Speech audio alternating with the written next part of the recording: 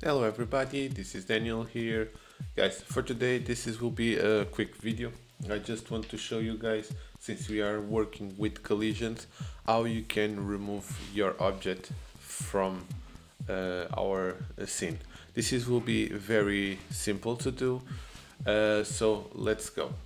So by the way, if you didn't saw my previous videos from this series of how to work with GODOT, check the card and you have the playlist and you can check all the videos that I've been doing.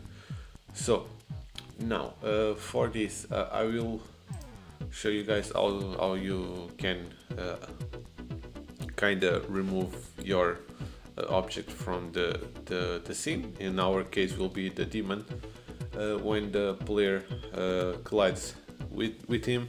So it's a very simple thing to do. So if you can see, we are working with rigid body and character body. As I mentioned previously on some of my videos, they must be on different layers. So as you can see, the enemy it's on layer 2 and the player it's on layer 1. I can show you a little bit the code for the player. As you can see, we already have all this code from previous videos. We have here the collision with the enemy, and on our enemy we have here the body entered 2D. To get this function, you must have your enemy selected on rigid body. Go to node and you have here the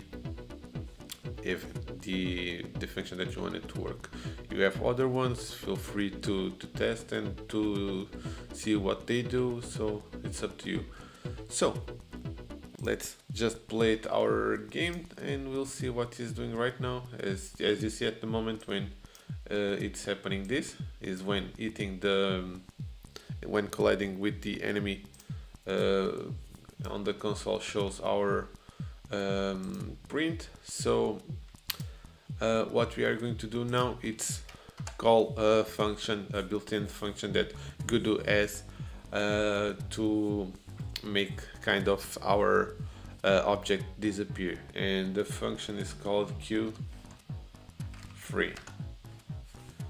and there's nothing else than this.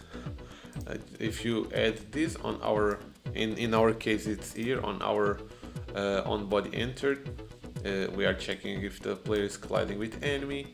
If so, you will see that our demon here will disappear, and voila, there's no enemy anymore. It's simple like that to do. For example, I didn't have here, but for example, when you have coins or gems or stuff that you want to pick to earn points, this is a very easy way to do it. Simply adding the q_free method. You just need to call this, and as you saw, and I will do it again, as you saw, it will work easily as this. So if you like this short video, you already know what to do. Subscribe, hit the like button.